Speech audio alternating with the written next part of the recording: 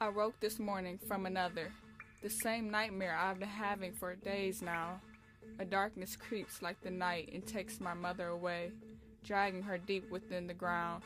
Normally, I wake up before she completely consumed by darkness, but this time was different.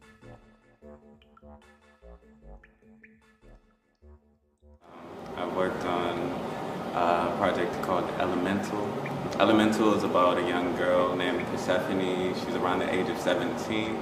Throughout the story, she's going through, headed to the underworld in order to get her back.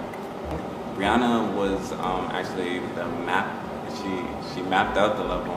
So what that is when she takes a picture of a sketch that she made, and then she would put it into Unity, which is the game engine we used. My job is to design the levels.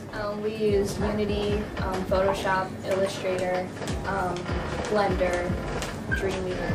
Alexis did all of the scripting. So scripting is coding necessarily, and it's needed for the characters to do things and for the levels to do things. The characters have actions such as respawning and colliding with objects and health, and also getting point values.